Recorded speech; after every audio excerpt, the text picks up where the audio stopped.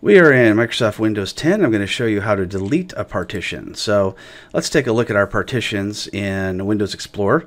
And under this PC, we see our C partition and we see our D partition. So if we click on C, of course, you see the Windows directory and all the ones we expect to see. And our D partition is completely empty. So we may decide we no longer want to have that D partition for any reason. We may even want to merge it with our C partition to make one bigger one. So what you do is you right-click on this PC and choose Manage.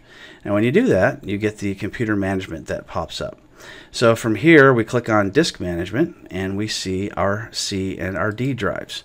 Our E drive is our DVD. So let's go ahead and right-click on the drive we no longer want, and let's choose to format it. Now, if we want to, we can format just by clicking Perform a Quick Format, and we can also enable compression if we want, or we can right-click on it and we can choose to delete the volume.